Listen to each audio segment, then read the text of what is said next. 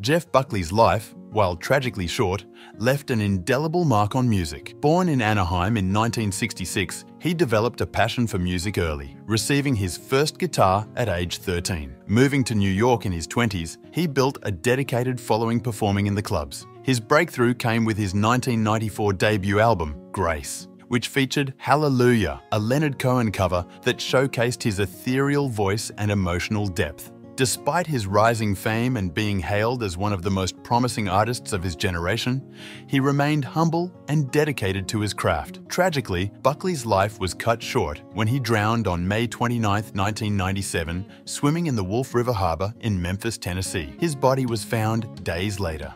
At the time of his death, Buckley was working on his second album, My Sweetheart the Drunk, posthumously released as Sketches for My Sweetheart the Drunk.